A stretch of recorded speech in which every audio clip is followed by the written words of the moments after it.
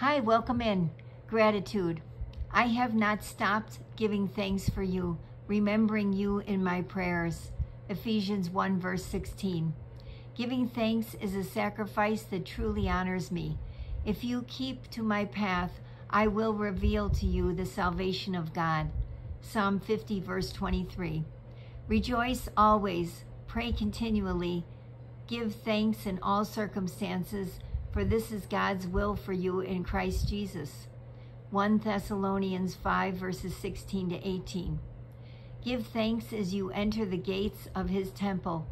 Give praise as you enter its courtyards. Give thanks to him and praise his name. Psalm 100 verse 4. When I see the great works of your hands, Father, and the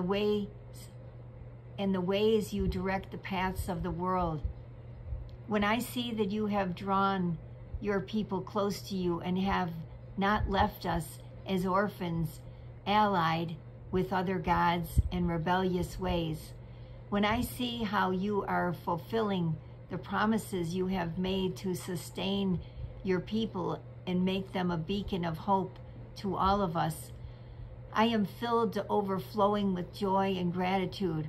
I long to dance in your courts and to show you the depths of my thanks. You are good in all of your ways, my great King. I thank you. What can you thank God for right now?